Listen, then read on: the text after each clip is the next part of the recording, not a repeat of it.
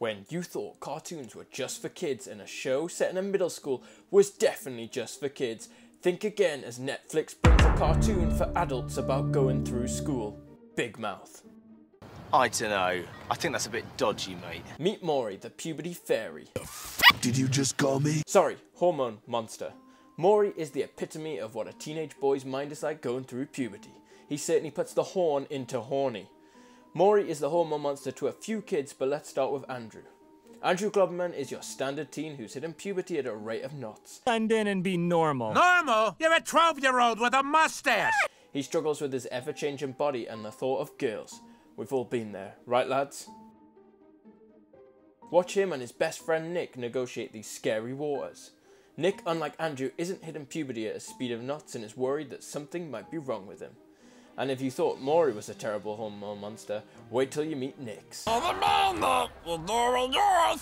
you blind? Yeah, nothing just the shape. But don't worry for too long as Nick gets a serious hormone monster upgrade, Connie. Hello, my tasty little tortellini. If you loved Maya Rudolph in literally anything, then you're gonna love Connie.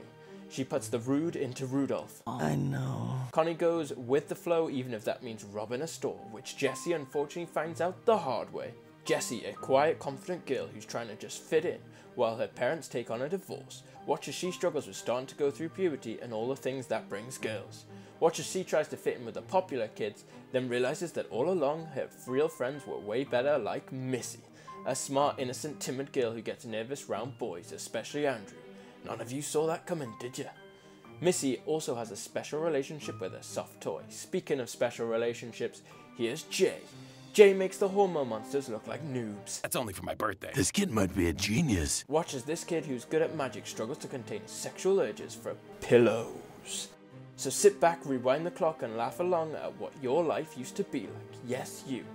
Follow these kids and hormones on their daily life as the show tackles some of the biggest problems as well as a host of other characters such as the ghost of Duke Ellington on this crudely funny, kind of beautiful show.